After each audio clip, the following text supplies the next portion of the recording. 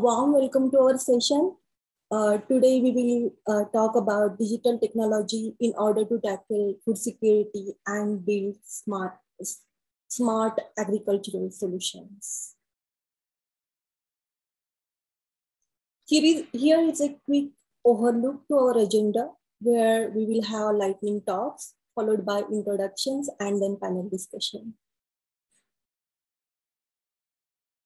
So to start with introducing myself, I am Aparna Falke, research scientist and agricultural and water lead at Survey Science Coordination Office based at Marshall Space Flight Center, Huntsville, Alabama. I'll give a broad introduction on Survey shortly, and I'll also moderate this session today. It is observed that climate change is severely impacting our livelihoods and especially developing countries. Also, it is observed that disadvantaged and marginalized population, including major portion of farming population across developing part of the world, is adversely affected. In this situation, timely and accurate data-driven decisions are in dire need. And in order to tackle the food security issues, the drought or flood-related extreme events, these timely and accurate data-driven decisions are very important. And satellite data is observed to be a key for that.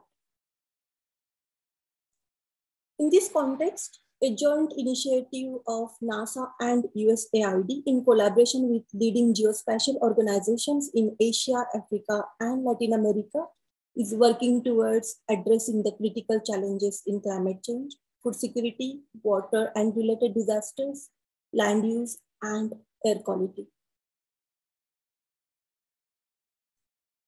Survey activities and services are distributed across 4 thematic areas. And here you can see our global survey network. Red dots are survey hubs. What exciting is Survey facilitates the digital technology and capability sharing across the globe.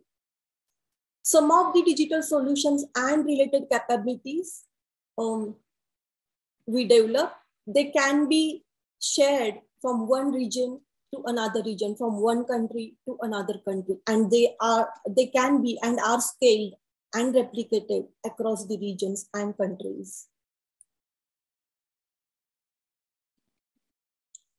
So survey partners are distributed across intergovernmental agencies, private sectors, and research institutions. Survey is a unique program which brings together appropriate and advanced science partners through NASA Applied Science team, who are our main research collaborators across US universities and research centers, and connect these capabilities to help developing countries through our USAID hub partners, through regional host institutions such as ICTforAg, ADPC, and RCMRD.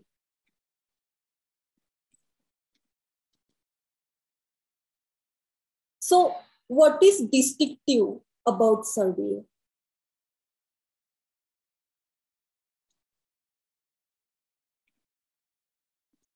As you can see, our services are scaled, shared, and replicated across the service, across our regions and countries. So that's one of the unique distinctive characteristics of survey. The second part or second thing which is gender inclusion approach of survey. So this gender inclusion approach in the survey is included towards any development of tools and services or any co-development of tools and services across the survey network.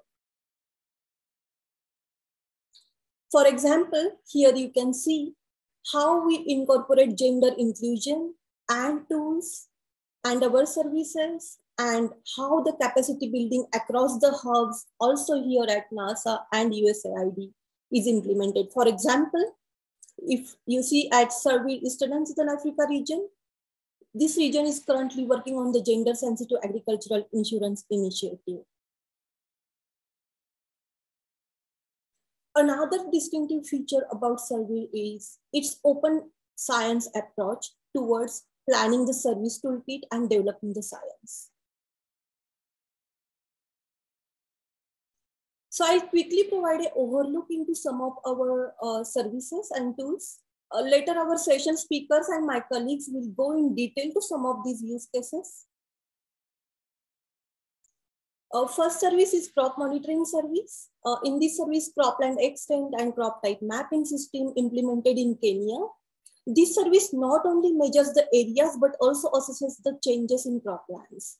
And these timely and accurate satellite data-based crop measurements are used for many purposes. My colleague Catherine will talk in detail about it shortly. Here you can see some of our another crop monitoring tool to map crop type areas and monitor its productivity and conditions using optical satellite datasets as well as SAR datasets. Next is our crop yield forecasting service or crop yield forecasting tools. Survey with its applied science team has been building crop yield forecasting tools in different regions. So here is just one of that example where one of our applied science team PI has built this crop yield forecast model for Eastern and Southern Africa maize crop yield forecasting. Second service I would like to introduce to you is Climate Serve. In order to build climate smart and climate resilient practices, weather datasets are critical inputs. This service provides access to several weather dataset inputs. For example, rainfall datasets from charts. As an example, currently this service is being used by Kenya's meteorological service offices. This service is to highlight drought monitoring. Here there are two examples. On the left is drought early warning system and on the right is National Agricultural Drought Watch system in Nepal. This next service is our HiWatt or High Impact Weather Assessment Tool service. The service has created a state-of-the-art for satellite-based severe weather forecasting system for South Asia and has trained forecasters in Nepal and Bangladesh in its use. This service is currently being used by government of Bangladesh to produce high accuracy forecasts and warnings.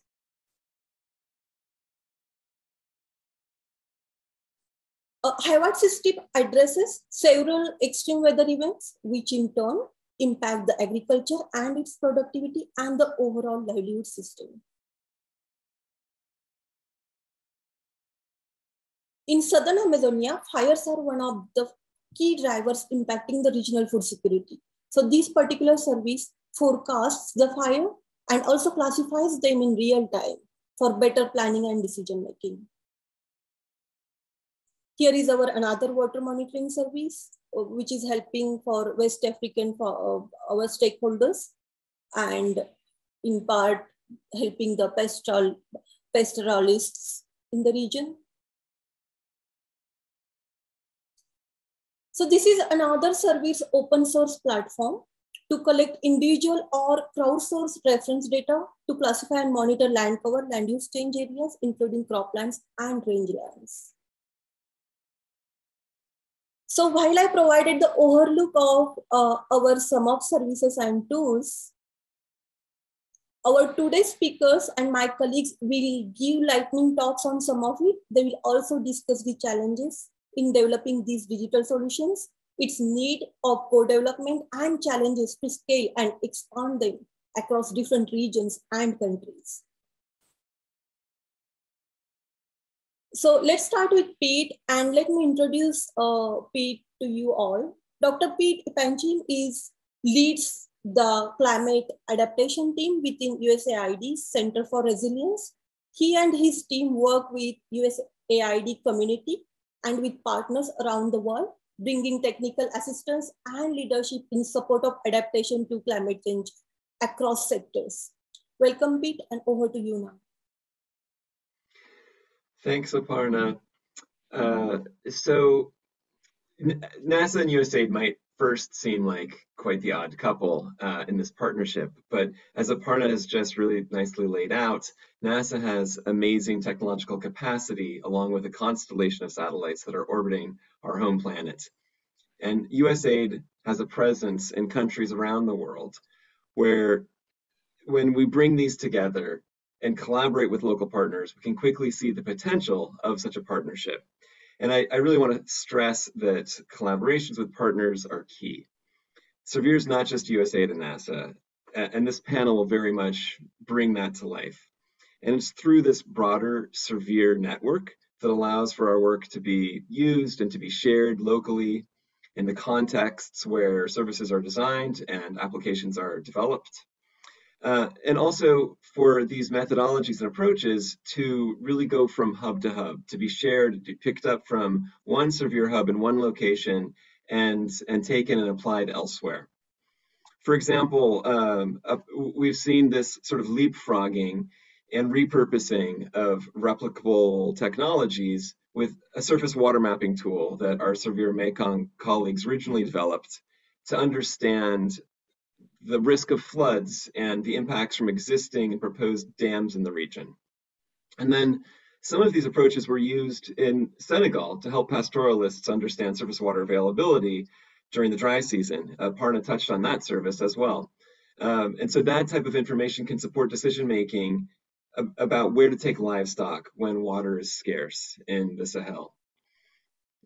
And staying, let's go back, we're going to stay with that slide for a moment, thanks. I only have 2 slides, so we'll stay here for a second. So some of that same technology that originally came from the Mekong, went to West Africa, was again repurposed to support flood mapping information as requested by disaster response and management agencies in Central America after the region was hit by 2 back-to-back hurricanes a few years ago. So we really see that movement of application that's developed in one region be tailored and taken elsewhere in the world. And that's an advantage really of both the network, but also the approach in terms of technological uses of remote Earth observation data. Another great example of scaling agricultural interventions in the Severe network is with RIAS, the Regional Hydrologic Extremes Assessment System. So RIAS is this framework that ingests diverse data sets and couples agricultural and hydrologic models to predict drought and crop yield. Its regional implementation is with Severe partners, both in Eastern and Southern Africa and in the Mekong region. And so the Kenya Ministry of Agriculture uses this system for estimating crop yield and to help inform food security outlooks. And in the Mekong, we see it used by the Mekong River Commission and partners in Vietnam for drought monitoring and forecasting, including predicting the effects of drought on crop yield and for management of irrigation water for improved food security in the face of climate extremes and climate variability. And so now we can go to the next slide, please. Because really to understand these, how these work, we should just take a few steps back to really dig a little bit deeper into this service planning approach that, sorry, if we can go back to that same slide, we can really understand what the challenges are and the contexts are where we work. So once we have our, this is where the hubs and working with partners on the ground really is important. Because USAID and NASA, we don't necessarily have the correct connections to work with a full range of partners, to understand their needs, to engage them as active co-developers in the services, and to really work with them in code design of a service to meet the needs. And so it's through this approach that Severe has developed the Severe Planning Toolkit.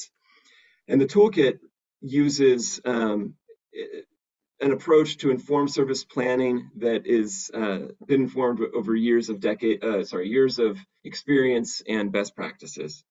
And so one of the lessons that we've learned is really to just leave the assumptions behind. So oftentimes, if a service is developed with the developer's assumptions, we will no longer have the context of the local level to understand what those user needs are.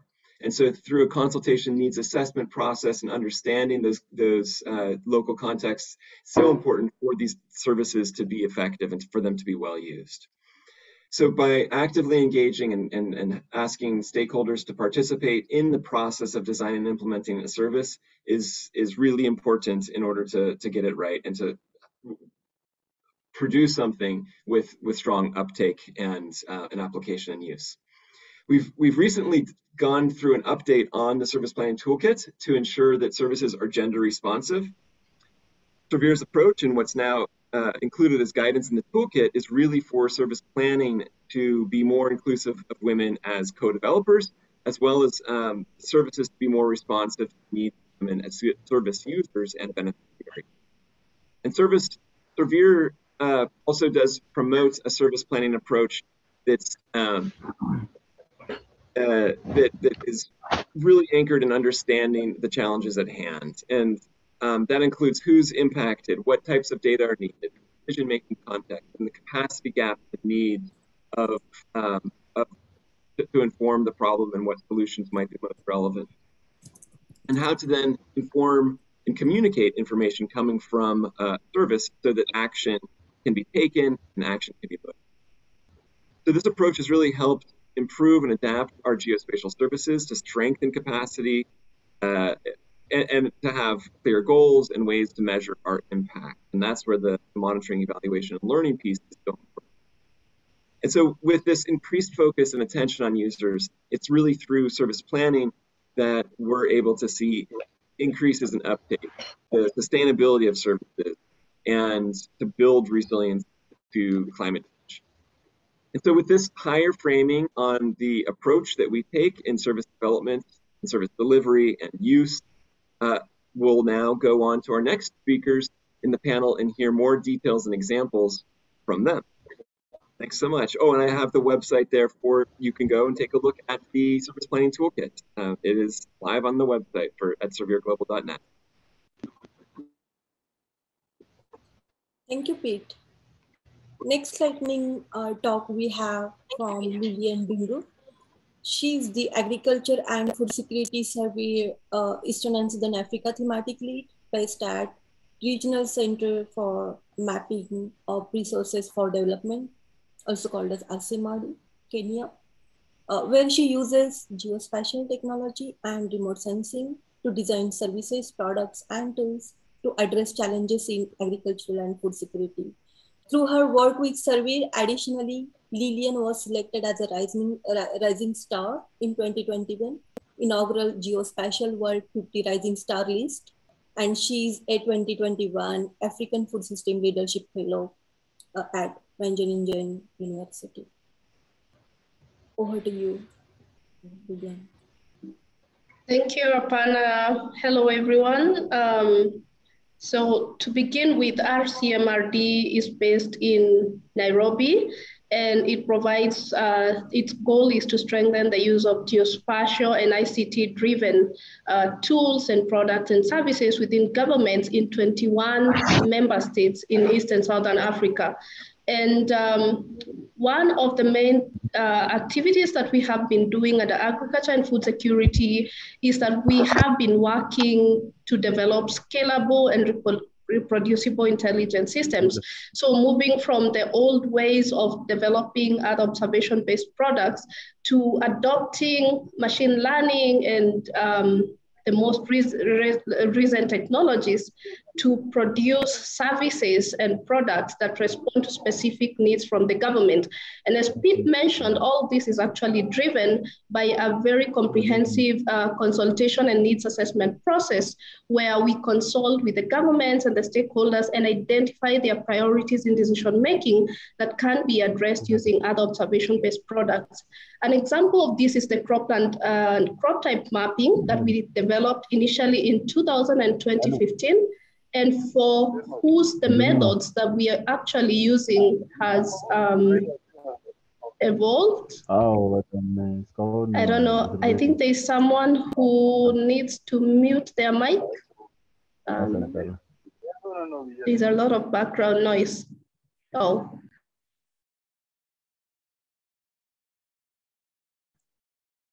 Hello. Thank you. I hope that I'm now audible. Thank you, Aparna.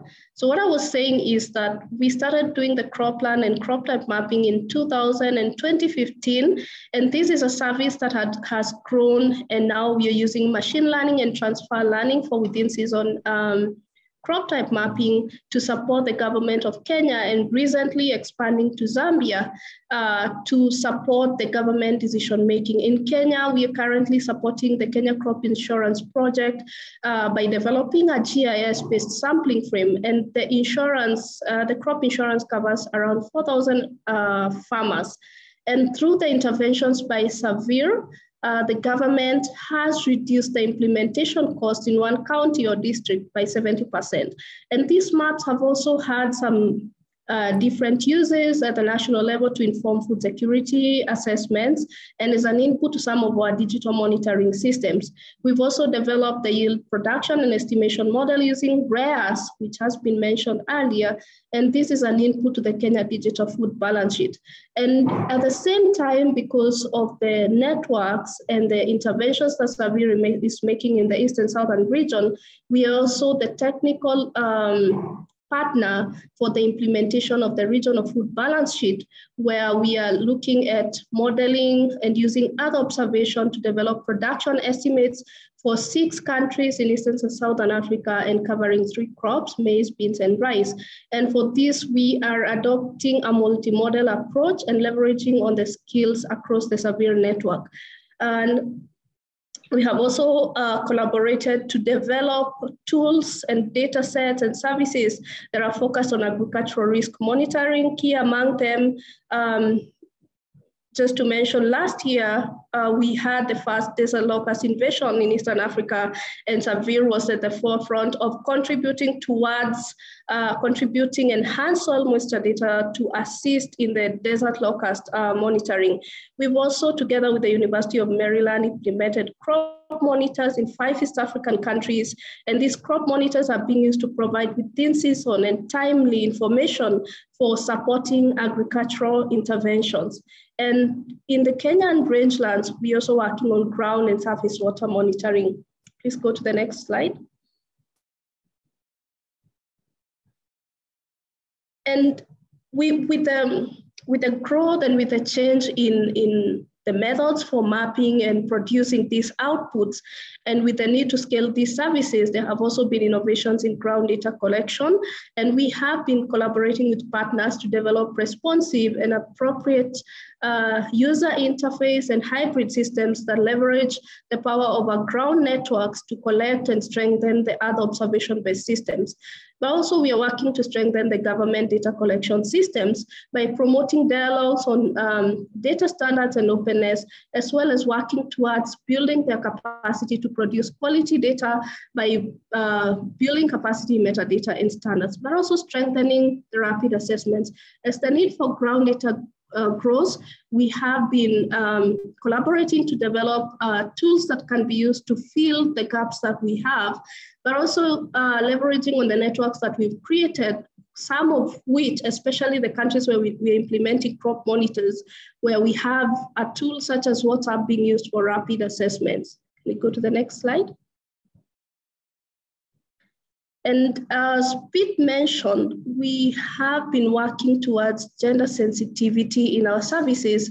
And in East and Southern Africa, there are 3 things to mention. The first one is the Quality Index Insurance Certification. And for this, it's a standard for assessing the quality of index insurance by looking at how often it's able to trigger when an extreme event occurs, but also the inclusion of women in understanding how best to communicate index insurance as a resilience tool for communities and families. Together with the climate team, we have worked with partners in East Africa and in specific basins to support the development of climate change impact assessments and adaptation plans through mapping of climate vulnerability. But we've also gone ahead to train the technical experts within the ministries, the Met agencies, on how they can contribute toward development of gender sensitive climate information. And recently we are working on a project that is called Great Gains, or Gender Inclusive Agricultural Insurance, that is seeking to strengthen agricultural productivity by collecting data and promoting and opening up dialogues on the need for gender sensitivity, gender empowerment, and gendered communications in the design of insurance products. We'll go to the next and last slide. And as systems evolve, one of the most important things that have happened is that we have started going beyond what we call application-ready data. So application-ready data is where we have portals where we put out observation data and we process it from one level to another so that users with limited capacity to use that observation can still use these portals and digital dissemination platforms to access this data in an easier way. But you find that some of these portals do not necessarily respond to the specific needs of the decision makers. And towards this, there are three examples that I've mentioned that respond to the changing needs and the evolving needs of our stakeholders, and where we are seeking to develop more responsive systems that directly address the specific needs of stakeholders. Key among them is the CB Fuels, which is a flood-based early warning system that sends flood warnings via SMS once a flood is detected upstream, and it combines the power of remote sensing and sensors and SMSs to take that information to the next level. And again, we're working with the National Drought Management in Kenya and Kenya Red Cross and other drought actors to provide them with information that is supporting early warning and early action to ensure that anticipatory actions are made before the drought becomes an emergency. And again, I cannot wrap up without mentioning the crop monitors.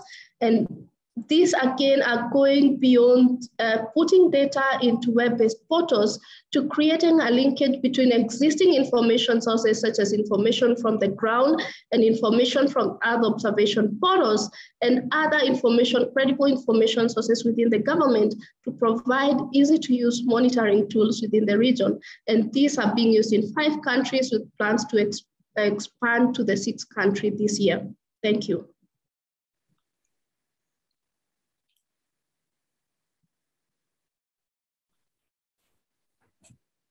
Thank you, Lillian. We have another speaker, Dr. Faisal Kameh. He is Survey Hindu Kush Himalaya Agricultural and Food Security Lead based at International Center for Integrated Mountain Development. His research is focused on developing Earth observation and climate information-based solutions and services in the HKH region. And his work spans across ICTforAg's 8 regional member countries, with special emphasis on Bangladesh, Nepal, and Pakistan. Additionally, Faisal is also serving as a member of Board of Directors at the International Society of Agromatics and contribute in the group on Earth observations, capacity building activities related to the agricultural and food security. Welcome, Faisal, and over to you. Thank you very much, Aparna. As mentioned by Aparna, the Survey HKH is hosted at the International Center for Integrated Mountain Development here in Kathmandu.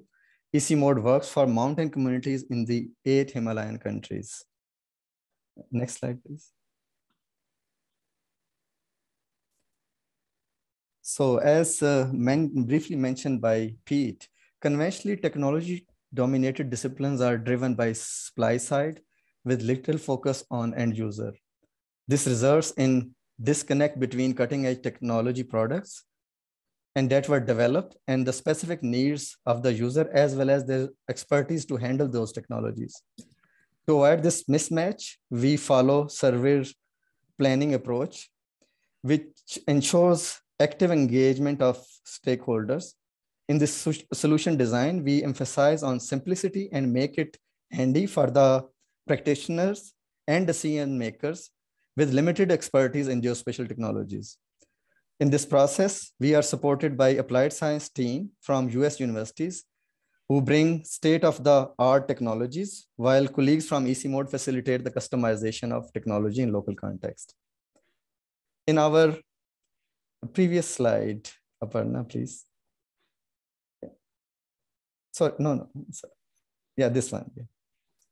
Okay. We start most of our activities, thematic activities, based on the need assessment.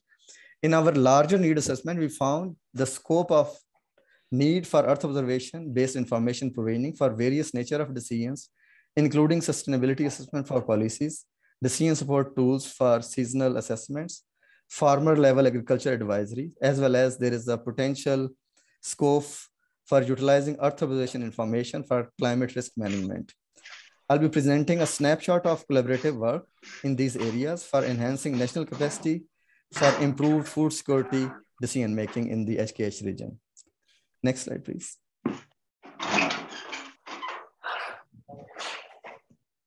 So here, this is the context of Pakistan. In the semi-arid conditions of Pakistan, mismatch of cropping practices and its environmental conditions causing serious threat to sustain long-term productivity. Here, Surveyor HKH is collaborating with Pakistan Agriculture Research Council on updating agroecological zones of Pakistan as part of its agricultural transformation plan envisaged by the government to protect interest of growers, consumers, and local industry. The use of remote sensing data products are contributing for a clear understanding of cropping patterns, historical changes, socioeconomic context, and which is essential for developing well-informed policies.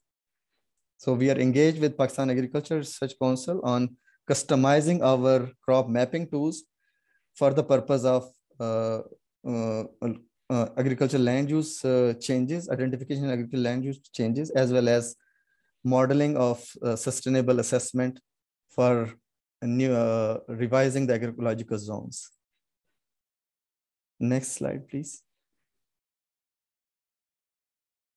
Yeah, in terms of seasonal assessment, supporting seasonal assessment or capacity of national institutions in seasonal assessment, we are working with Ministry of Agriculture in Nepal to design and employ Earth observation-based crop area and yield estimation for enhancing institutional capacity. In our first wider assessment, which was done during the COVID peak conditions, despite logistical challenges, the wall-to-wall mapping of rice field distribution supported spatial planning of rice procurement process during COVID restrictions. And we continued these assessment for next year during 2021. Floods at the crop maturity stage in the month of October caused major damages to rice crop. The satellite remote sensing brought great value to damage assessment and farmer compensation process by the government of Nepal. Can we move ahead? Yeah. So here I'm talking about one of regional data product, which is being used in Bangladesh, Nepal, Pakistan, and Afghanistan. The regional drought monitoring outlook system facilitates the data analysis and aggregation for information informed agriculture planning in these 4 countries. In Nepal, this data is being used for agriculture advisory process, both at national level as well as a local level. And in Bangladesh and in Pakistan, National Agriculture Research Councils are using this system for their seasonal assessment. In addition to regular use of national drought products, in the World Food Program is using these assessments for their quarterly bulletins. And as well as we have been supporting government of Afghanistan in drought impact assessment in the most recent drought happened in 2021. Next. Yeah, I have been talking about most of the usages of our information for national planning or regional planning purposes. Here in this effort, we are trying to promote use of climate information in local context. In the HKH region, most of the farmers, particularly smallholding farmers, are dependent on public extension system for crop advisories. To improve the performance and effectiveness of public extension system, we are integrating use of ICT and climate information in the advisory process. Context-specific technological and institutional platforms have been established to operationalize the pluralistic system at local level. The digital solution is designed around the existing institutional functions and professional responsibilities for avoiding new tasks and complexities. Since the public sector extension system is largely similar in the EC mod regional member countries, thus it will be possible to extend this service and this system to other countries beyond Nepal. Yeah, next slide, please. So how we see that we are doing some sort of at least one kind of decision is being supported in each country, and then some of the functions are regional in nature. But what we see that we wish to build on the existing capacities and continue working with national institutions on expanding user-enhanced services functions as per emerging needs and support the service adoption process. Working with multilateral, I did mention about climate risk financing, but we have not made yet any breakthrough in this area. While we see that we have several products which can be embedded into the risk financing process or products. We look forward to work with multilateral banks on this. We will continue promoting use of data products and services for process like loss and damage assessments, integration of climate risk and adaptive capacity assessment in the formulation of agricultural land use policies. Thank you very much. I'll stop here.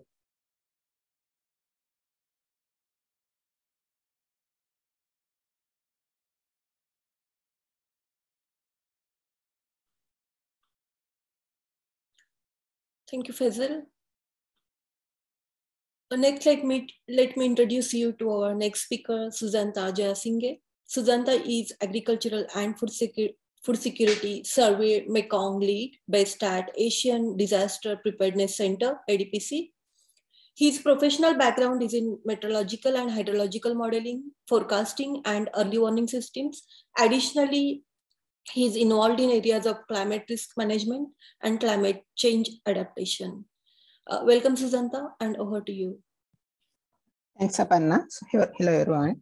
So I am trying to begin a case study from the lower Mekong region. So how we use the modeling and the latest technological capacities, maybe the geospatial technology to support the countries to tackle drought and crop yields issues in the regions. So next slide, please.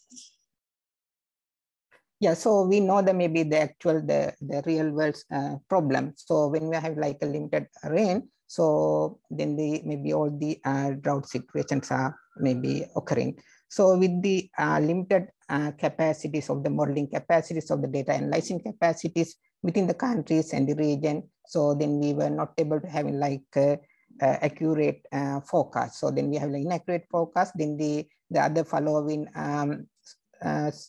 steps also going to be inaccurate. So when we have inaccurate maybe drought forecast, then we will be having unreliable advisories or the drought advisories.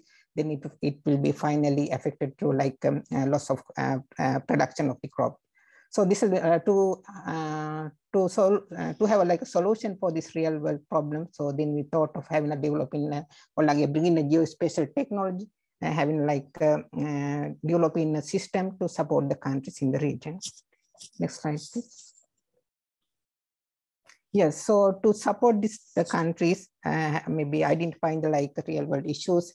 I mean the other issues in having the technical agency in the region. So we thought of having a service planning delivery approach to having the end-to-end solution to giving the countries. So when we're having the demand from the regional partners as well, the maybe national partners in the countries, so we try to bring in a solution, geospatial technology solution to have the proper solution to tackle those issues to finally see the impacts throughout this maybe process. Next slide, please. So then we thought of developing operational framework, how to bring in the technology to support the country. So here we thought of maybe using the geospatial data sets available, freely available, open source, other models and the data sets to support the country. So here we try to bring in a model called RIAS, maybe Pete, he mentioned during his speech as well. So we try to bring in this RIAS modeling platform to the region, and also maybe linking with the other maybe data sets available from the, for example, Google Earth Engine data sets to have to produce the necessary drought indices as well as the crop forecast information through this, maybe integrating this model and the data sets. So when we are finally, we develop a like online platform to distribute this data to the countries as the other regional partners. So then finally, maybe the agricultural extension officers or the maybe agricultural ministries, so they will be benefited from not only this, maybe government institute, other from the national, maybe the public, general public also going to be benefited from this effort. Next slide, please. Yes, so if I give like some kind of maybe deep information about this modeling platform, this is like the RIAS platform called Regional Hydrological Extreme Assessment System. It is like a hydrological nowcast and forecasting framework developed by NASA Jet Propulsion Laboratory. This has like two core modules. So weak hydrological model, bringing the all drought related information. Then we have like a modified DSAT component there to have a like crop related information. So these all the modules, so we have integrated the PostGIS database to easily produce the required outputs. Next slide.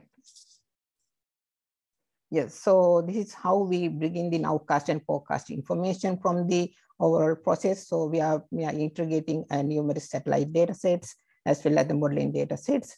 As I mentioned earlier, so weak hydrological models is producing required variable that we need to produce to have the right drought information. Then it is all the maybe the drought information coming from the weak model. We are integrating the set crop model to generate the crop yield related information. Next slide. Yes, so here's like a possible satellite data set that we can ingest to this model. So there are numerous satellite products that we can integrate it in different maybe specification, which has like a different resolution, different time period or the temporal resolution, but the model is capable of maybe handling these all into the common resolution as well as the common temporal resolution. So here the most important thing is the forecasting information coming from the seasonal forecasting products, so which is available from the like North American multimodal ensemble. All the if we need, so we can integrate the other maybe seasonal forecasting products also to generate the required forecasting information in terms of the drought as well as the crop. Next slide. Yeah, the model is producing maybe this platform is giving the many drought related information in research, then the other variable like soil moisture, soil temperature, as well in the like a very high resolution, like 5 kilometer resolution in the like countries national scale as well as the regional scales. Not only the like modeling output, we are having like a climate change projection as well for the like a long-term planning. Next slide.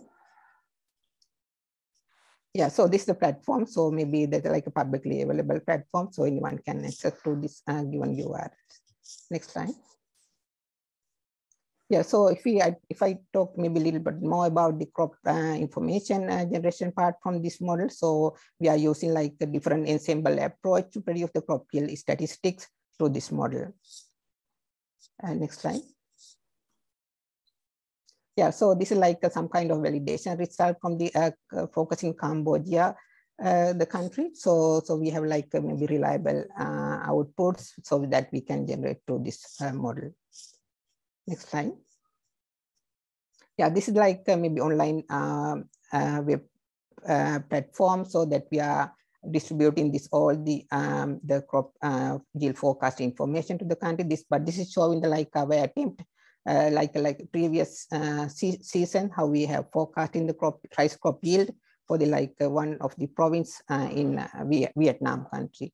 So this time also our attempt of the maybe forecasting the probable crop yield for this ongoing season in Vietnam as well as the other countries.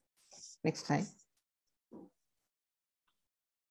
So there are many ways of improving actually these results. So there are maybe we can bring in like a bias correction of this input data first before integrating the model. Then we have like data assimilation approach also further improve the outputs. So there are like ensemble approach to reduce the uncertainty So we can use like a number of ensemble times to maybe run the model. Then calibration of the we can decide model before operational use.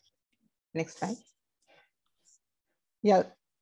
Next slide. Yeah, there are many use cases from this around this our effort in the region. So maybe like many UN agencies like FAO, WFP, in the Pacific Disaster Center, they are maybe operational use these products in the region, like the Mekong River Commission. It's like a regional institute that we are using our information for the like day-to-day activities or the like forecast information to disseminate to the like end user like farmers in the region. Next slide. So like there are many publications around that we have already published in like international and then like national journal as well as like other conferences. Next slide.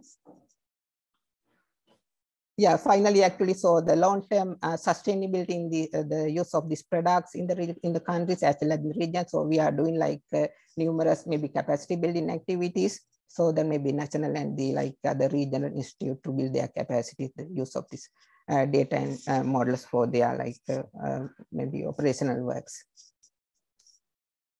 I think yeah, this is my overall presentation. Yeah, thank you for your attention.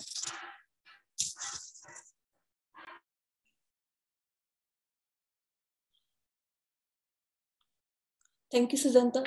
Next, we have Dr. Catherine Nakalambe with us. Catherine is Service Agricultural and Food Security Applied Science Team Lead. She is an Associate Research Professor at the University of Maryland's Department of Geographical Sciences. She is also the NASA Harvest Africa Program Director and a member of the NASA Survey Applied Science team. Recently, Catherine was honored with the highest civilian award, the Golden Jubilee Medal Civilians of Uganda. Additionally, in 2020, she was also named the Africa Food Prize Laureate, recognizing her dedication to improving food security in Africa through the enhanced Earth observation. Welcome, Catherine, and over to you. Thanks, Aparna.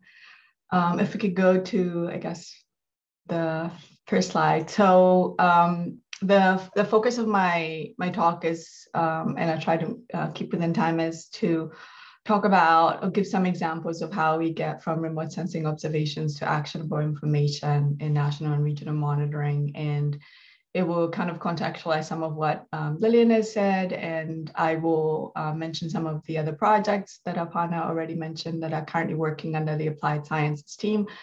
So in the Applied Sciences team, you have leading researchers who are working on tools, applying satellite remote sensing that could be useful in a context. If you go to the next slide. But there is a lot of work that comes from when we have the satellite data into a model OS system, and then into workflows, and then into a product, and then into a decision. So it's a very long process. And from the previous presentations you've seen, there's a lot of work that goes into planning, such as the service planning toolkit is important because there's not only the regional context, there's institutional context that has to be accounted for. There's a lot of development that goes into making models and tools, not only making the data high quality or the methods as good as possible. Can't say that they're 100% ever, but as good as possible. And then going to an application, training, and working with people who can apply those tools, moving them forward, just like we do with the hubs. And then understanding the context to make a product out of those tools. So I will speak specifically about what I consider as an application framework for agriculture. If you could go to the next slide, just for a visual, to give an example. So we come from satellite data, just like the case of the project that I'm leading, which I will focus on a little bit. From those satellite data, we combine them with ground data that's being collected, as Lillian mentioned, with some of the applications and tools that have been deployed, that are constantly being improved, I should say. combine that with, for example, with machine learning approaches and then extracting information that could be useful. So information like crop type, crop condition, crop yield, and then to get from that information into a product or into a policy initiative or into something useful for a country, it's a whole other process.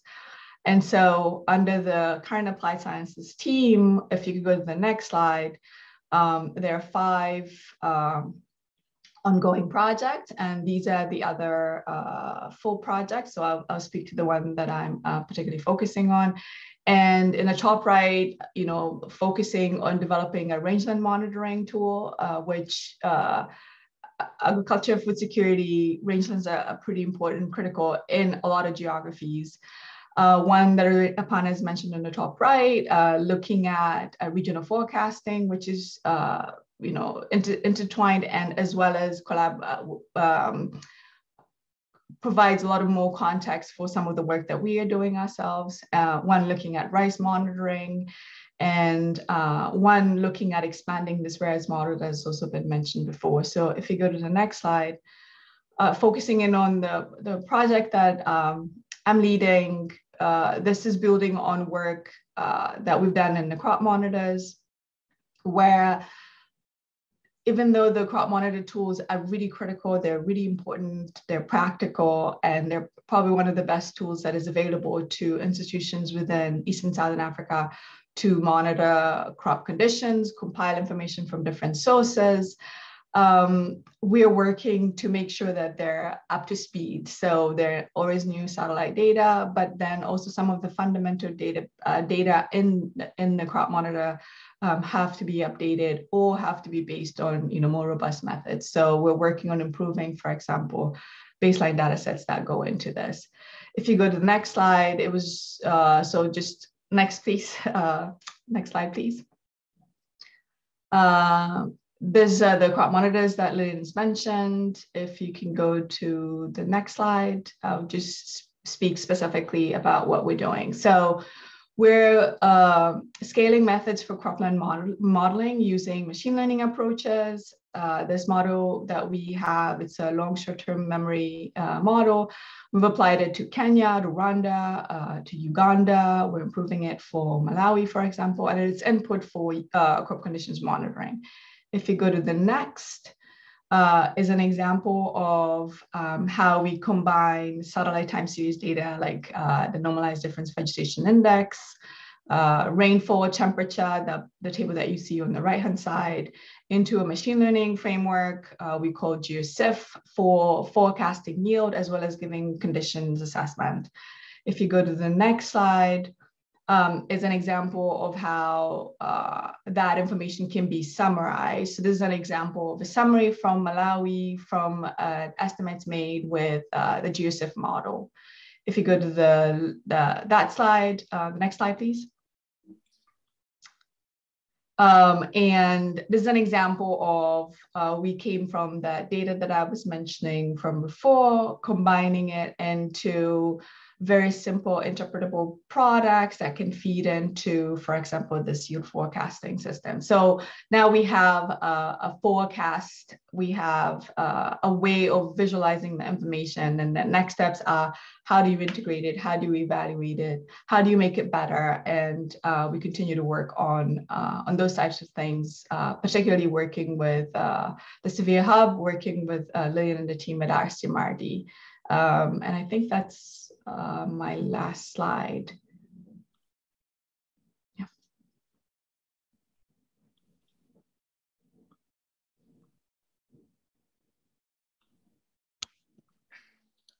So thank you, Catherine.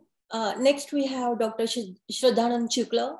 He's Service Weather and Climate Applied Science Team Lead, and also is an associate researcher at Climate Hazard Center of the Department of Geography at University of California, Santa Barbara. His research focuses on improving drought monitoring and early warning capabilities using advanced Earth observation models, remote sensing data sets, and through capacity building. So welcome, Shradd. Over to you. Thank you very much, Aparna, and thank you everyone for joining. In this presentation, I will briefly describe an ongoing project which aims to use sub-seasonal climate forecasts to improve climate services in West Africa and support food insecurity early warning. And by sub-seasonal forecast, I mean 30 to 45 days in future. This project is supported by Surveyor and is being conducted in close collaboration with AgriMet, which is the regional climate center in West Africa. Next slide, please. So just a couple of key messages that I hope we can take away from this presentation. So several countries in West Africa are prone to food insecurity. Drought obviously leads to or worsens food insecurity. Hence, forecasting drought is an integral part of food insecurity early warning. Our work shows that the latest sub-seasonal forecast, again about a month or so in future, from multiple global climate models, can help improve drought forecasting and provide necessary information at fine spatial scale, which are most relevant for decision makers. And in this project, we are currently building a 21st century water deficit forecasting system for West Africa. Next slide, please. So just in this example, we're just using an integrated phase classification, IPC reports on acute food insecurity over the last 10 years or so in West Africa. And the point of this slide is just to highlight that in a number of countries in West Africa, they are generally prone to food insecurity. And the map here highlights those regions that have experienced either stressed or crisis level of food insecurity at least once, and often more than once in the last 10 years or so. Next slide, please. So why do we think sub-seasonal climate forecasts can be useful in this case? First of all, our ongoing research shows that monthly climate conditions in West Africa are correlated to the overall seasonal vegetation health conditions. And that overall seasonal vegetation health condition is an indicator of agriculture productivity in the region. And what I think is particularly relevant here is that this relationship is particularly stronger for the regions of West Africa that have the highest risk of acute food insecurity. So if you focus on the top right map, all the regions that are shown in the red colors are the regions where we find this connection between sub-seasonal climate and total agriculture productivity to be most strong. Next slide, please. And additionally, another motivation for using sub-seasonal climate forecast is the existing climate services existing climate service needs in the region. An extensive survey we conducted with the climate service providers in the 19 countries in West Africa highlighted that majority of the climate service providers would find sub-seasonal climate forecasts to be extremely useful. And we also highlight, based on that survey, a number of key climate service needs in the region, which this project aims to address. Next slide, please. So here is an example of a sub-seasonal climate forecast that we are using. On the left, we're showing a figure that shows the anomaly of weekly precipitation forecast in terms of multiple climate models. Here in this map, blue colors show more than normal rainfall and red colors show less than normal rainfall. And the top row shows the forecast based on multi-model average, and the bottom rows show the forecast in terms of individual models. On the right side of this slide, we also show the performance of these forecasts. And we find that especially in the critical rainy months, which for West Africa are June, July, and August, there are several regions, over a large part of the region, we find that these forecasts at sub-seasonal scale are performing very well. Next slide, please. So next we show an example of high resolution sub-seasonal rainfall forecasting products that we have put together in this project. On the top right is a map that shows the anomalies of consecutive dry days. So it's basically the length of the dry spell over the next 30 days and how it is above or below normal. In this case, the red colors show that the dry spell is longer than normal. And on the figure on the bottom right shows the number of days when the rainfall is above 10 millimeter per day. And likewise, we have a number of these high resolution sub-seasonal climate forecasting products that we have put together. Next slide, please. And presently, AgriMap, again, which is the regional climate service provider in West Africa and our main collaborator in the region, they are disseminating these high resolution climate forecasting products through their website. And they are also including them in their 10 days bulletins, helping improve climate services in the region. Next slide, please. So lastly, I just wanted to highlight that using sub-seasonal climate forecasts, we are also developing water deficit forecasts. It's specifically targeted for agriculture purposes and pastoral usage purposes. Next slide, please. And here is an example of what those forecasts look like. The map on top left shows the probabilistic forecast of water available for agriculture production. Green colors here show a high probability of above normal water availability, and brown colors show high probability of below normal water availability. And you can imagine the green colors being linked to higher agriculture production and the brown colors being linked to lower agriculture production. The map in the bottom right shows what the forecast of water level in small water bodies, and all those points here in the map, they show location of the small water bodies will look like. This particular product is currently in development, and we hope that this kind of water availability forecast, specifically focusing on the small water bodies, will be helpful for agro-pastoral usage in the region. Next slide, please. So I think I'll just end there and acknowledge the contribution of our collaborators, AgriMap, and other team members as well, and look forward to any questions on this presentation. Thank you so much.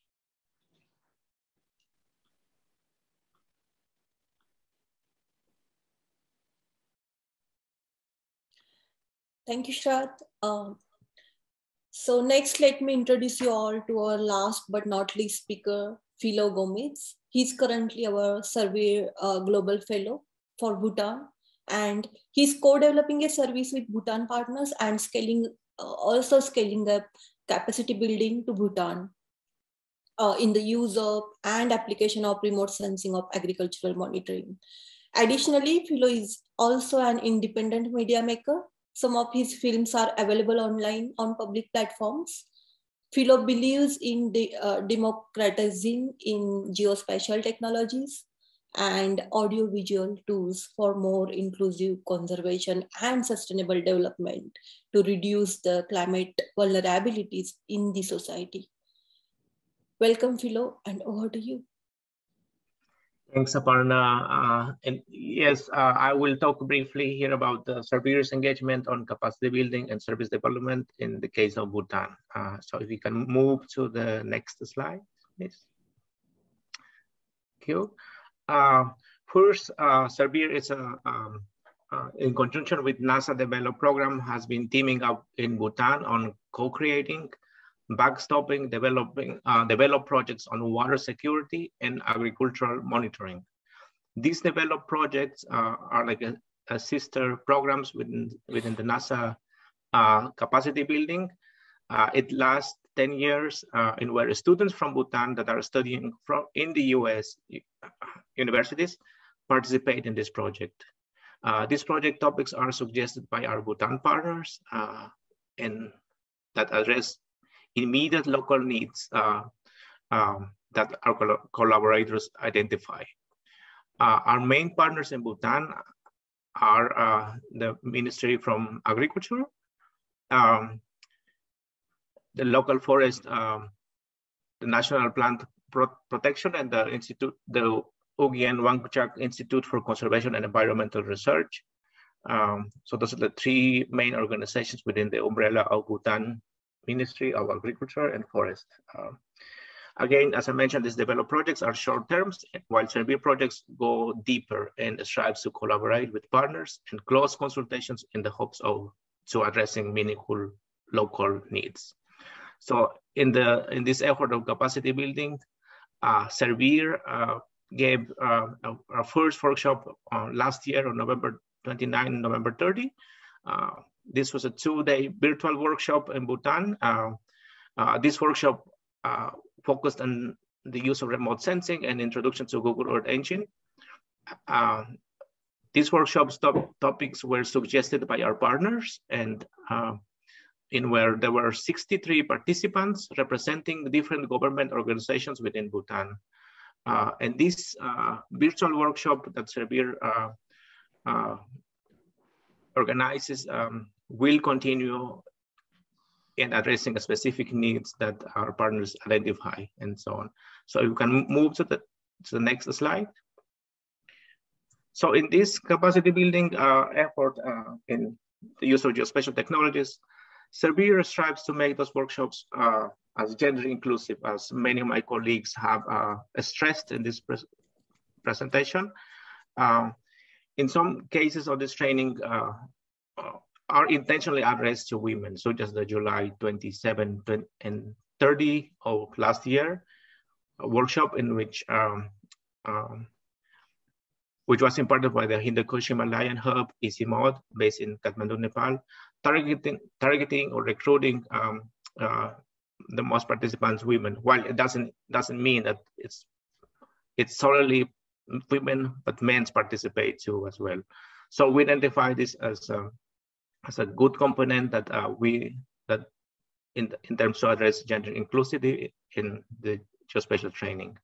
Next slide, please. So in this service development, as I mentioned earlier, has been in close collaboration with our Bhutan partners, which the Department of Agriculture, UISER, the National Plant Protection, and also in coordination with the Bhutan Foundation, which has its office in Washington, D.C. In this effort of collaboration, we are co-developing services to creating a national rice paddy field maps in the context of food security. To achieve these collaborations, efforts, we have monthly meetings in which we update on our progress from both ends, from our partners, but also from our Servir end, and also to exchange, to see where we are in the constant revisiting our work plan and making sure that we are walking on the same path to address the needs. So next slide, please.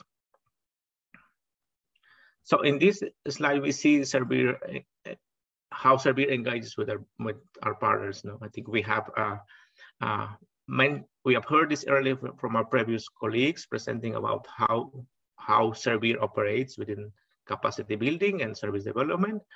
But allow me to revisit this because I consider it's important, and it's one of the practices that I think it's working in the case of Bhutan. First, as we see here, identify the needs within the stakeholders or partners. Then comes service concept design, co-development of service, and service delivery, each addressing characteristics of the needs and capacities of the project, all in the hopes to improve this decision making and making it meaningful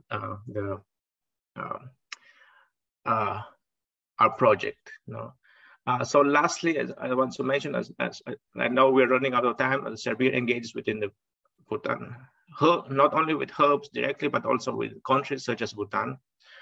First, it is demand-driven, and partners have equal agency, similar needs, in addressing needs and values throughout the process. Capacity building and service development are co-developed, which means regional experts within the Science Coordination Office in Servir and our partners make those decision making to build resilient communities. Also inclusive emphasizing that services must be accessible and represent the needs of women, indigenous communities, and local organizations. And last, and very importantly, Servir project programs are built to last, because prioritizing the need and resources to strengthen local capacity in the spirit of self-reliance. So whatever training, whatever local is transferred to the local partners can implement, adapt, and make them use and continue their monitoring project in regarding the research projects and needs. So that's all what I wanted to say. I'm hoping to entertain some of the questions. Thank you, Aparna.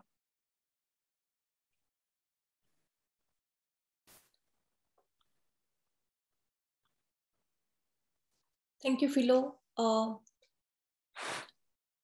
With this last presentation, let's go back to answer some of the audience questions, and also let's have some panel discussion. I'll request all the speakers to turn on their cameras and let's interact. So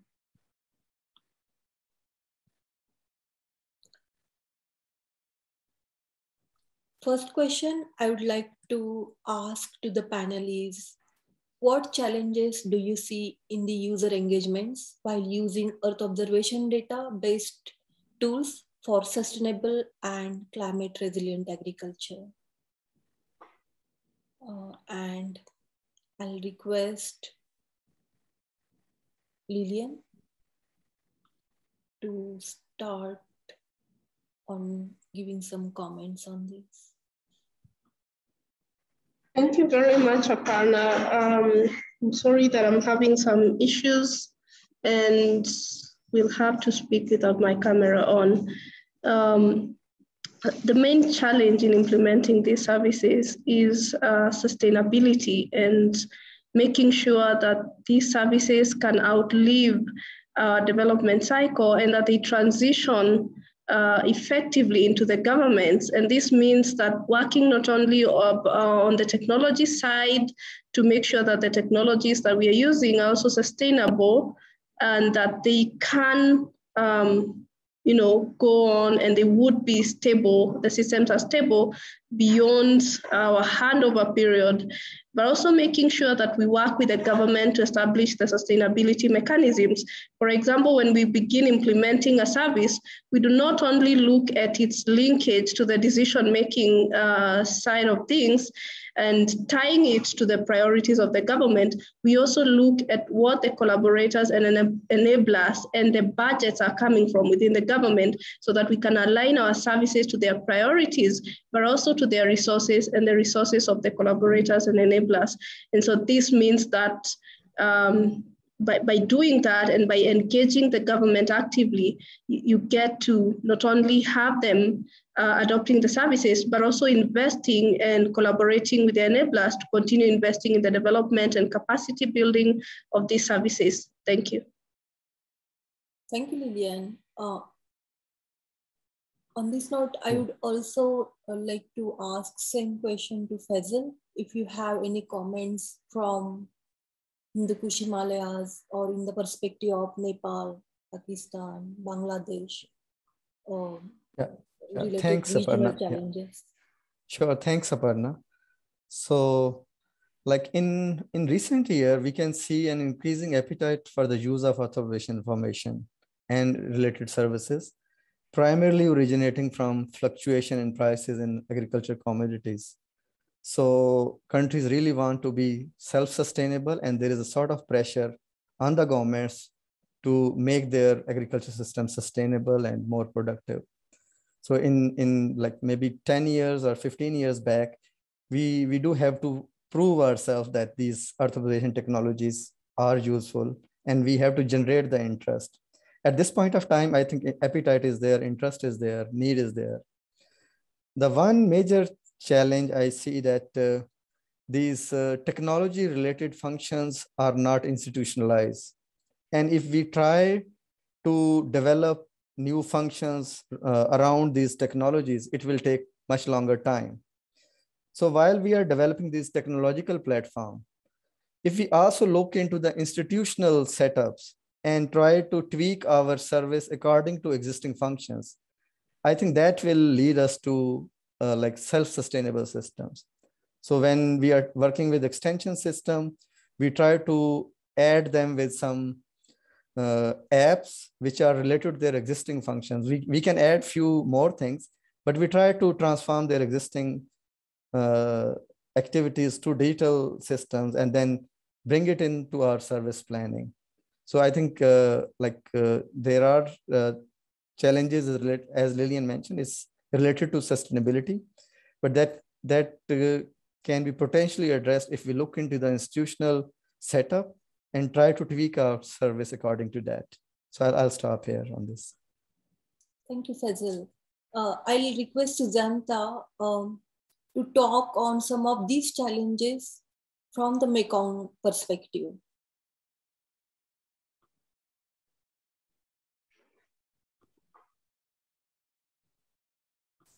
Sujanta, are you there?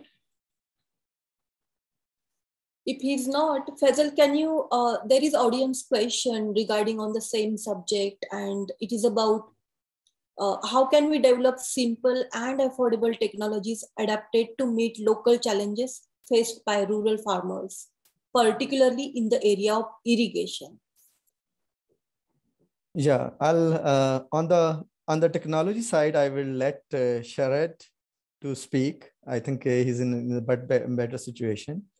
But on the local level service provisioning, I would like to mention the example which we develop, especially when we are talking about smallholder farming in Nepal or Afghanistan or in Pakistan, then these private advisory services are not really benefiting smallholders. So the idea is to develop ICT supported systems which can improve the efficiency of existing investment which are already being made by the governments. So if whatever technology we bring within the government system, that those governments are there to stay.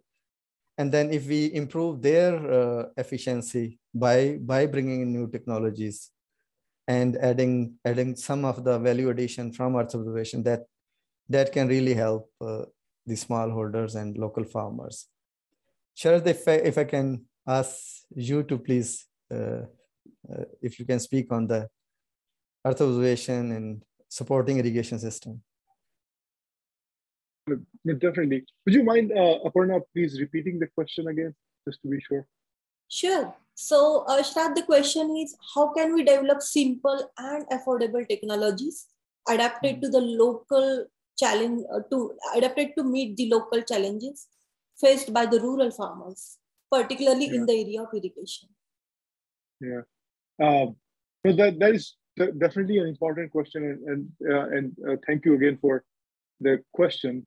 I think the way we are going about addressing needs of a smallholding farmer is just by increasing the access, trying to increase the access to Earth observations, and both remote sensing based and modeling based. And I will just draw upon the examples from our previous projects in Eastern Southern Africa and current project in West Africa. We're basically relying on web services, services that are based on a website and so on, to provide access to a high resolution, say, NDVI data sets, precipitation data set, and temperature and so on. And in the case of our work with Eastern Southern Africa hub in our CMRD, we were able to provide access to those high resolution data sets, but using a web service that is installed at our CMRD. And the benefit of that has been that even after the project ended, our CMRD was able to add different polygons to the Earth observation maps, so the user can extract data over their particular domain and so on. And in some of those remote sensing data sets, including NDVI, especially the higher resolution ones such as Sentinel and so on, can be particularly beneficial for monitoring irrigation condition. The climate models and their forecasts, they don't incorporate irrigation directly, but there are ways to merge those forecasts with the irrigation information. I hope that answered the question, but I'm happy to clarify further. Thank you. Thank you so much, Shraddh. Pete, I would like to ask you, what are the challenges in scaling respective digital solutions in different countries or regions? Or can you comment more on return of investments or impact of digital solutions in building climate resilient agriculture? Sure, thanks, Aparna. Well, first, I think that there's just been, this panel has really demonstrated so much of what is possible in the use of climate information when it's applied to development challenges around the world. And one of the key approaches that we've heard consistently from our panelists is this engagement with users and engagement with government partners and other stakeholders, and specifically creating services that are inclusive in the way that they're designed, and thinking about how they serve a broad audience for addressing the needs of those who are marginalized and those who may not have historically been parts of decision-making processes, to further elevate their voices and ensure needs are met. So working, both in terms of scaling, I think that we've seen just oftentimes it's challenging to kind of know how something that is so contextually designed can be replicated and translated. And I think that to a new context or a new geography. And so one of the advantages that we see here is that because we have these relationships that span the globe in these specific distinct severe geographies, we're able to come together in our own knowledge exchange and knowledge sharing environments, and kind of pique each other's brains about what it is that we're doing, what some of those challenges are, how those are being overcome, as well as hearing from others what their needs are that they're hearing about. And then, connections can be made to spark an idea for what something might look like when it comes to serving a new geography or a new group of stakeholders. I think also with we've seen just from a return on investment perspective here, there's been so much that each of these panelists have shown, from a USAID investment into these activities, NASA's investment into these activities, the hubs bringing in their own capacity, oftentimes partnering with other funders, including host governments, and aligning activities with other interventions that may be that are underway, so that you get this result that is well beyond what could have been expected had it just been taken upon one of those individuals and partners. So this whole network approach and collaborative approach, I think, is a real strength. Sure, thank you, Pete. That really summarizes the answer and also the entire approach for scaling the particular services and related challenges towards it. Catherine, would you like to talk in a minute or two about challenges in having the operational monitoring service developed using the Earth observation data sets? Just quickly in a minute, if possible, because one of the challenges, is keeping operational systems updated, where they're not so the interface could be, you know, the best, most perfect that it could be, but we have new satellite data, as I mentioned in my talk, as well as newer methods, simpler ways of doing things, or ways to augment workflows. So the question is how you keep up with that. Like, how do you keep people who are operating these systems up to speed when there are newer data sets, newer methods, newer models, newer outputs?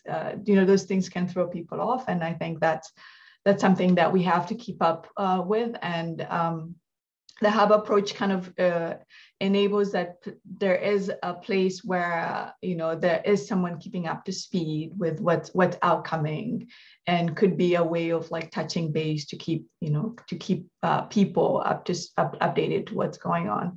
And I think is really critical. Otherwise, people would be using something developed in the 90s that doesn't integrate any of the newer data in the last 20 years. But just because they have that system, you know, they keep using it. So it is important to kind of figure out that operational doesn't mean that it runs on the same engine it was built in 1950, basically, is the point that I'm trying to make.